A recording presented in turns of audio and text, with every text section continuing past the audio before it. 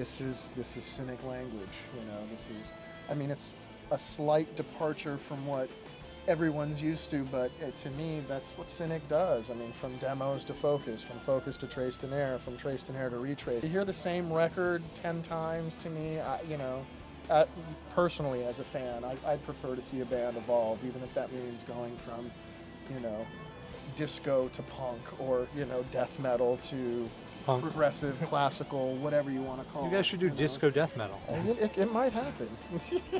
It might happen. I think the time is right. I might be back there with turntables. You never know.